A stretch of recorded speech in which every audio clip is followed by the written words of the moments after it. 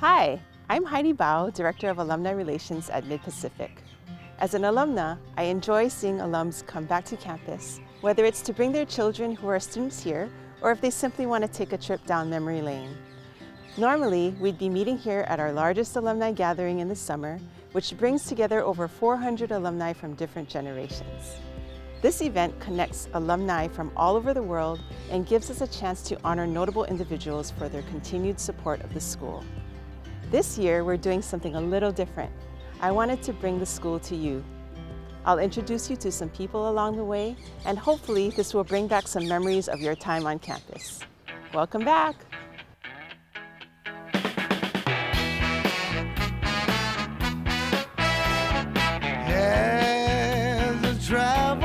As alumni, sometimes we can't help but stop and reminisce about our time here. Floyd Takeuchi is here with me from the honored 50th reunion class of 1971 to talk a little bit about this special class and to share a few of their memories leading up to this monumental year. Welcome, Floyd, back to campus. Thanks, it's been a long time. We're gonna just take a tour. Okay. Take you down memory lane and show you around campus as it is today. And then we can go over some memories that you've had here. And our tennis courts, you were asking me about this. I did. Yeah. Our tennis coach in those days was the chaplain. Oh. Reverend Chong, Kim On Chong. Oh, yes. Who was a really good chaplain and an okay tennis coach, but a good guy.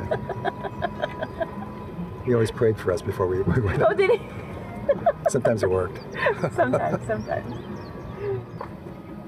Do you remember the rock? Oh yes. And is there still a pond next to it? There's a pond. We should go by the pond. Everyone remembers the pond, right? Yeah. The unlucky people who got thrown in. In our gym, we used to have your dances. And graduation. Oh, graduation was in the gym for you guys?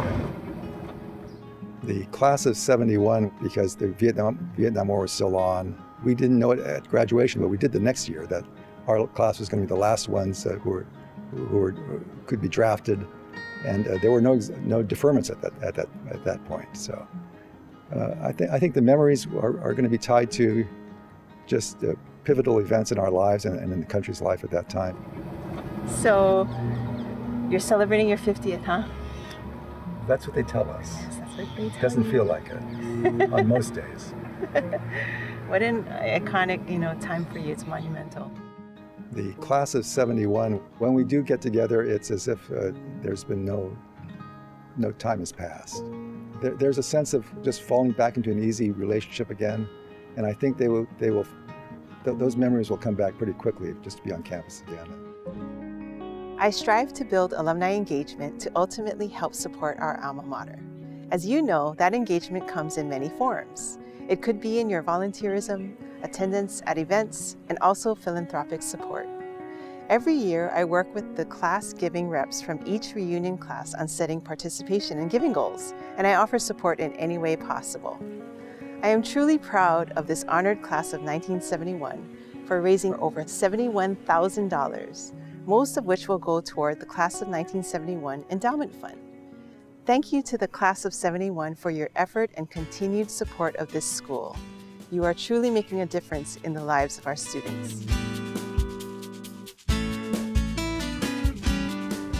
Wow, so most of these are new buildings. Yeah, okay, so this is Damon Library right here. This is the library, what you remember it to be, yeah.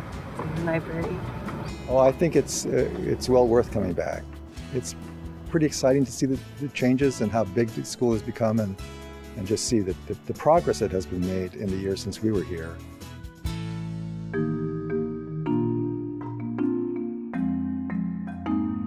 This is the Weinberg Technology Plaza, which was built in 2004.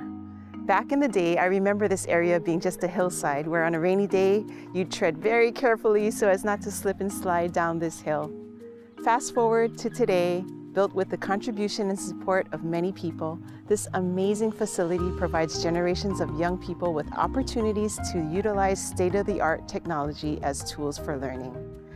We chatted with a longtime teacher, Dr. Hines, about the heart and vision of this facility.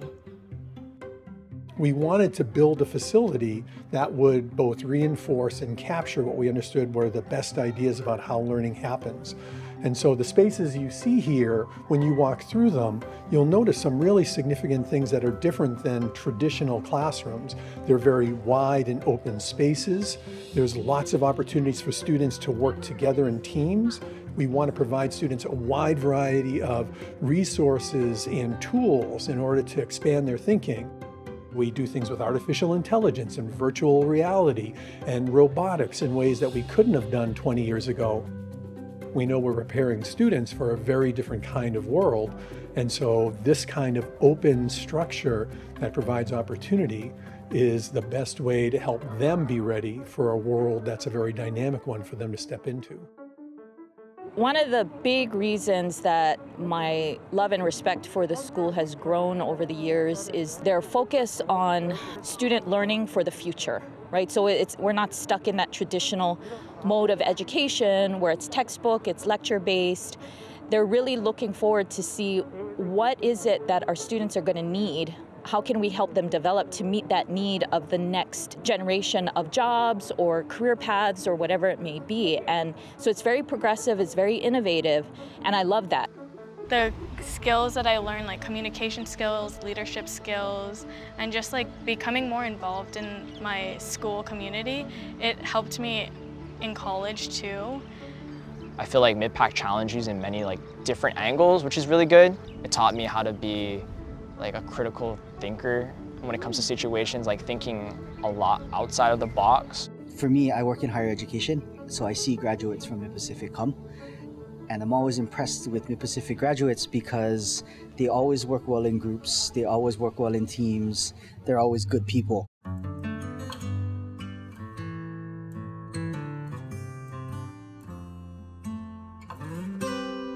Wood Hall is our newest building on campus, built in 2015. The person who was key to starting this project many years ago is Mr. Michael B. Wood, who is this year's Wa'ahila Award honoree. This award is given by the MPIAA to an individual who has excelled in his or her field of endeavor and has attained a level of prominence which exceeds his or her service to Mid-Pacific, yet reflects favorably on Mid-Pacific Institute. Mr. Wood has been in the real estate development industry for over 30 years. As a local business owner, Mr. Wood has always had a heart to give back to his community. Actually, I grew up in Oakland, California, in a very dysfunctional family. That has really kind of influenced my whole life.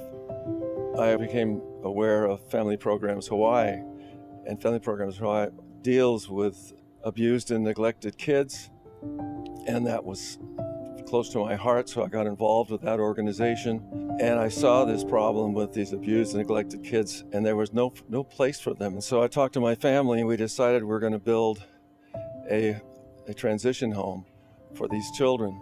Ho'omolo Ona Kamali'i, that's the transition home, and 1,500 kids have gone through that program, and we're into our 12th year.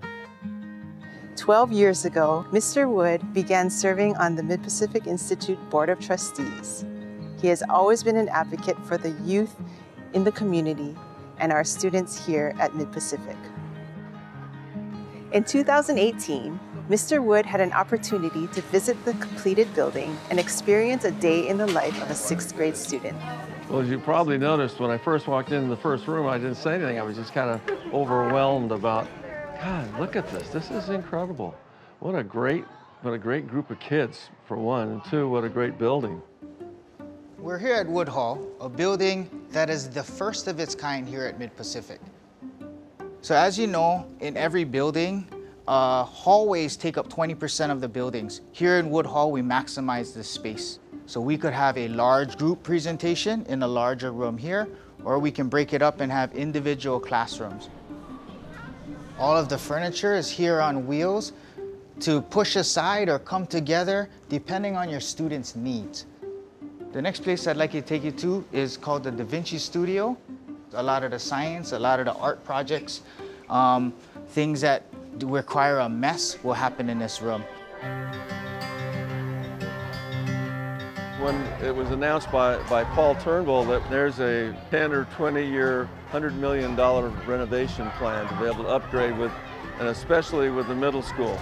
I just thought it was the natural thing to do to step up and make the first large commitment. And the family decided that we would provide some scholarships. And so I guess we're in our 6th or 7th year. And that's been, I think, very meaningful to us, and I think to the school as well.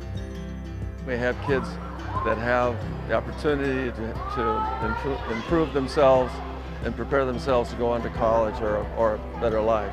And I can't think of where I'd rather be where I can help some of that happen. I'll say thank you for having this beautiful building for us. Thank you. You're very welcome. Thank you, Michael Wood, for your continued dedication and support.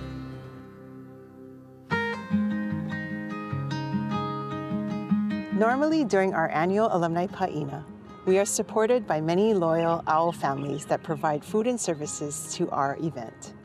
But because we are virtual this year, we want to take the time to recognize them for all that they have done for us over the years. I encourage you to support these local businesses as well.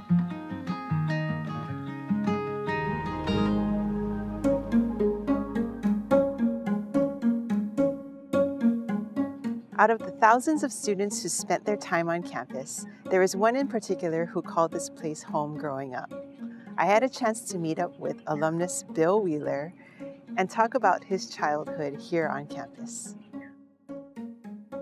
I grew up on campus, right? So my dad was a teacher here. So I lived in 11 different places I counted on campus. I was in plays when I was 4 years old as props because they needed a little kid to perform in the play. So little Billy Wheeler can do it, right? When I go to alumni functions, a lot of the alums come up and they say that they changed my diaper when I was a kid. And this was our backyard. Back then it was 34 acres. So I learned how to ride a bike on these hills and skateboard. I learned how to shoot baskets in the gym and swim in the pool. All these things growing up, but it was a good time back then. Back in February of 2020, we held an event on campus honoring 2 special Mid-Pacific Institute alums who have deeply influenced the Mid-Pacific Ohana. This road right here is one that many of you have driven and walked on during your time here. The school named this iconic road that runs through campus after James Komitani, class of 1957, who has served as a trustee for many years and has supported our school in countless ways. This well-traveled road, Komitani Way, will be a constant reminder of Jim's wonderful heart for this school. Going up Komitani Way, we're led to Upper Campus and into the courtyard fronting Kauai Hao, one of the busiest places on campus. This area was dedicated to and named after Dorothy Hanamaikai Crowell, class of 1955, fondly known as Auntie Dottie or Mrs. Crowell. This iconic gathering space honors her legacy as a longtime admissions director and ambassador who knows everyone's name. Jim Komitani and Dottie Crowell will forever be a part of our beautiful history and legacy we have here at Mid-Pacific.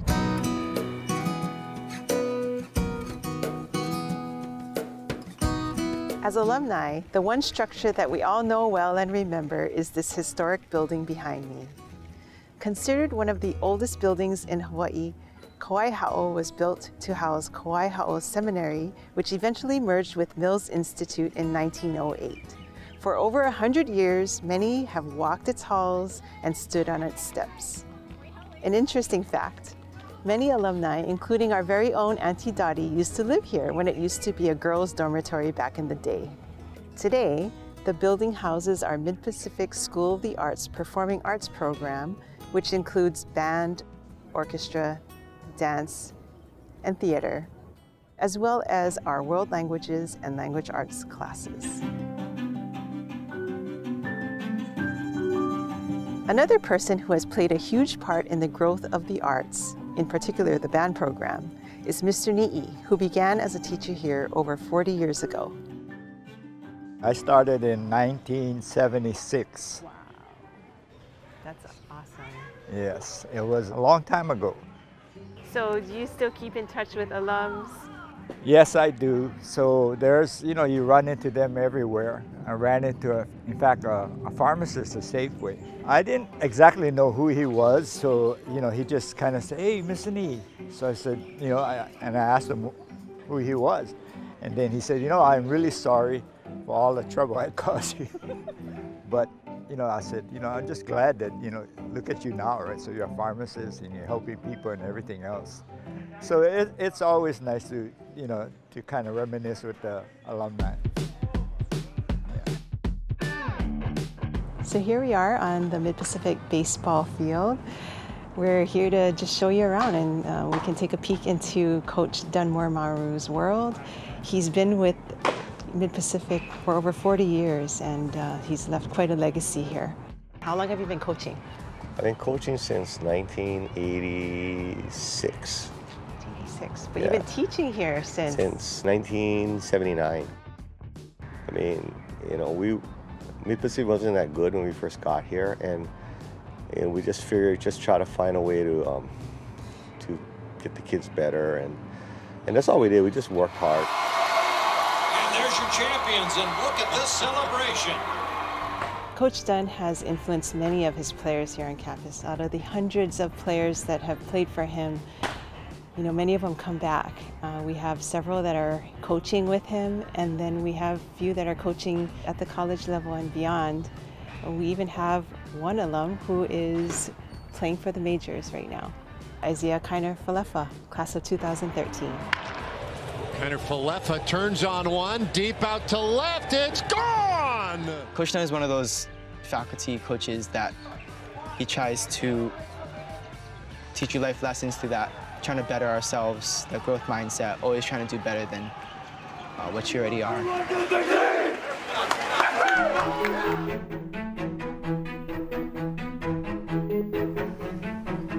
So here we are in front of the art cottages.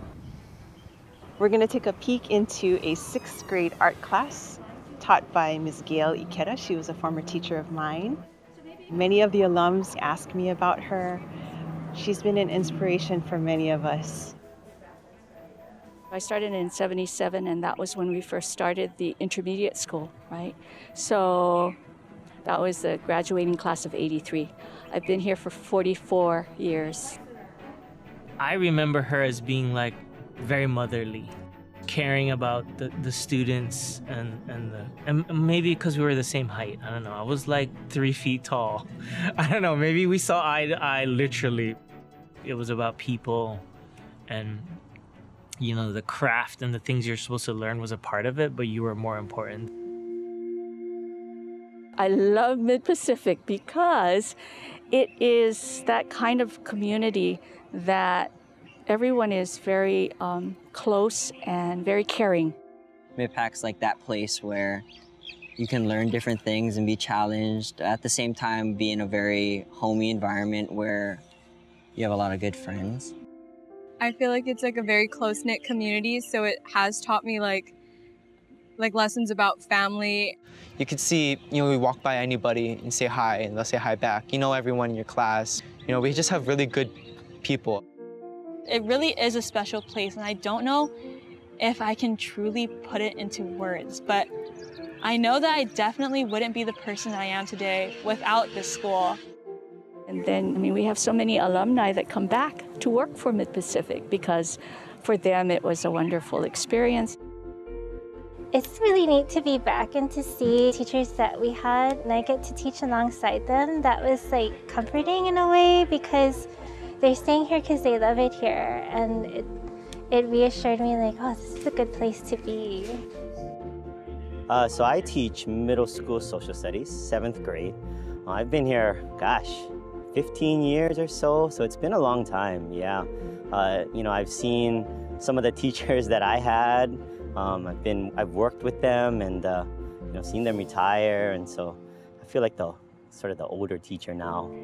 I came from 7th grade all the way till I graduated, and the teachers always had time for you, and it's important, right, for the kids to be comfortable and to enjoy school, and hopefully I can provide that for them, same thing that I got provided for me. I remember a lot of the memories I have here is that I had a relationship with my teachers and that they helped me through a lot of, not hard times, but they helped guide me to becoming a man. Teachers like Michelle Miyamoto, Dunn Muramaru, Auntie Dottie, there was Kumula Nakila. So there are so many teachers that actually cared about me and inspired me to just, hopefully one day I can inspire one of these kids to just care about people and inspire them to become somebody, anybody. Honestly, I mean, I'm not biased because I came here and I'm working here now, but I can honestly say it's unlike any other school.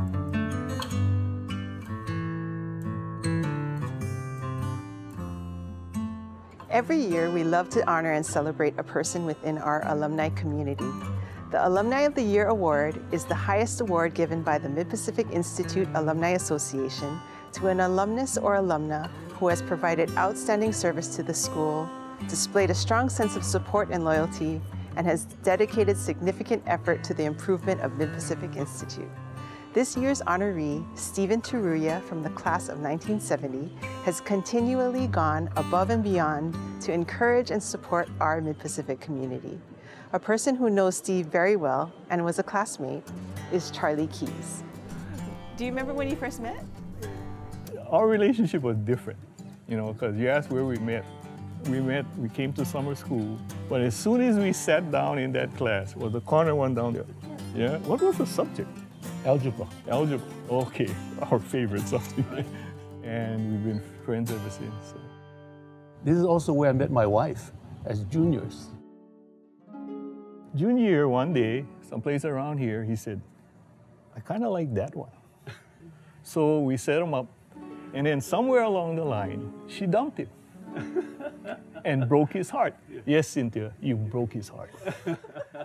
Now, the part of the story I don't remember is how you got back together. I think it was after a basketball game at Roosevelt, where we all had to go back in the bus because we rode the school bus. And I think it was there that she may have told me that she'd give me another chance.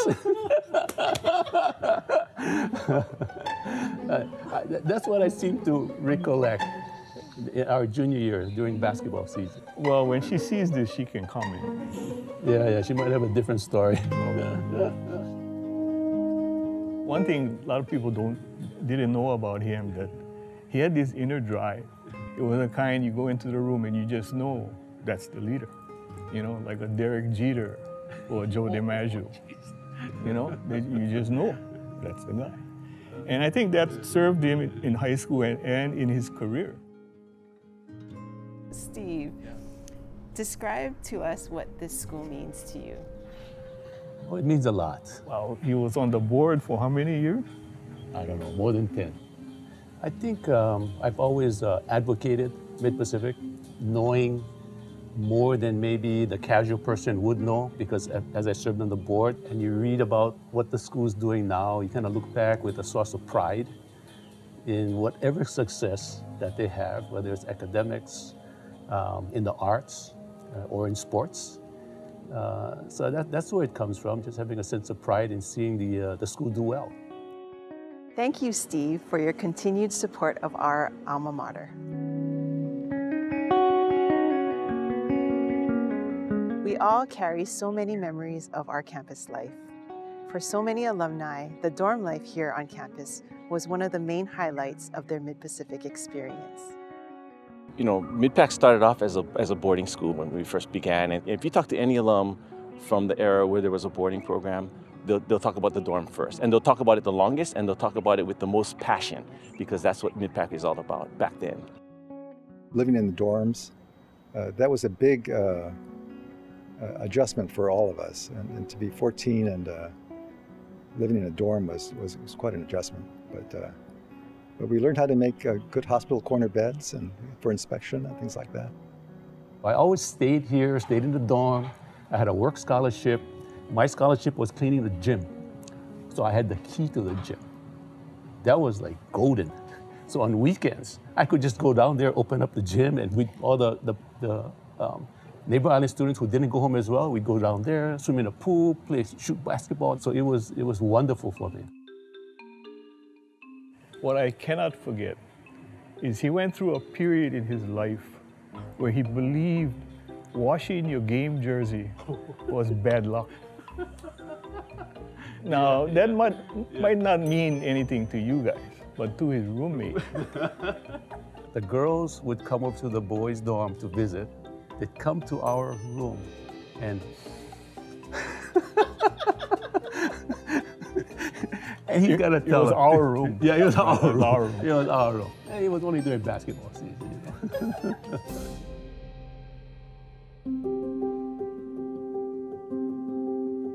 Back then, we didn't only know our classmates, but we knew the years before and after us because we were all together in the dorm.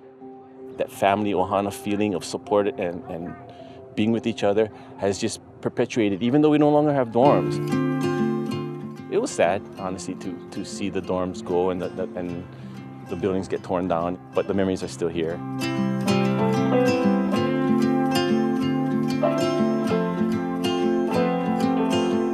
Every year, they ask for alumni to volunteer to help decorate the graduating stage.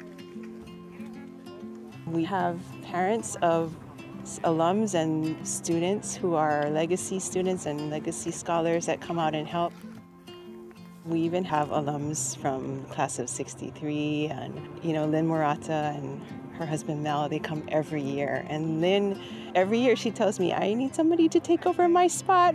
But when she gets here, she's like, okay, let's grab everyone together. Okay, this is what we're doing. I think it really means a lot to us as alums to be a part of this decorating because we were here once. I enjoy the camaraderie that we have with the staff, the students, everyone who comes here, the alumni. And I think it's really important that we give back to the school. They have done so much for not only myself way back when, but also for my kids. This is a huge event for our school and our students. This year especially because they had such a hard year, we're so happy that they're able to do this in person. I think that all of these students here, we're gonna go so far because we together as a class have gone through so much. This ride has been full of unexpected things, but that did not stop us from getting where we are today. Mid-Pacific has been it's just been such a big support. I'm so happy I went to this school. I wouldn't have it any other way. It is my privilege and honor to certify that the class of 2021 is hereby graduated from Mid-Pacific Institute. May God bless you all.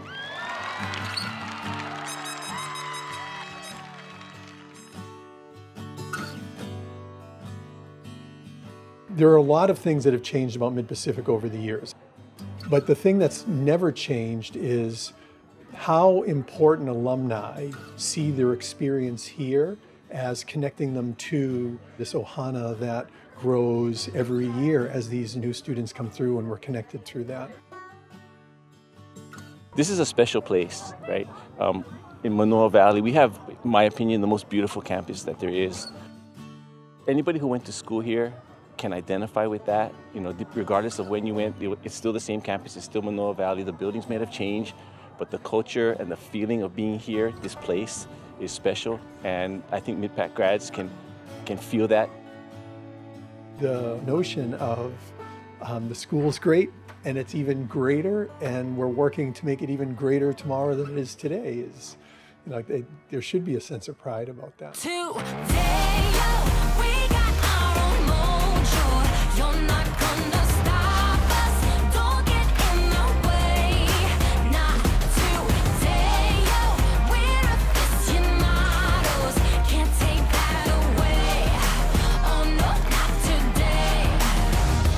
It's about the journey, not the destination.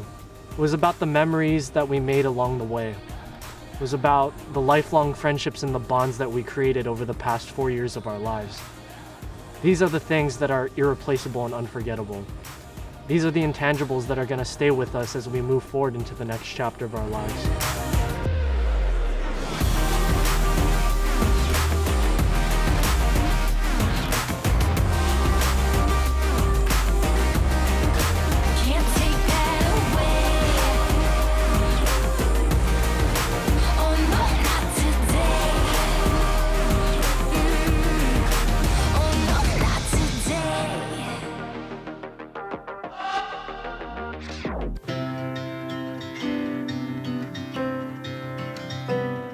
Thank you for joining us on this trip down memory lane. For many of us, this campus feels like home, and I hope I was able to bring a little bit of home to you. We truly appreciate your support of our alma mater. Alumni are the backbone of our community, and we value any donation of your time, talent, or treasure. Please visit midpac.edu for information on how to get involved. Take care, and I look forward to seeing you soon.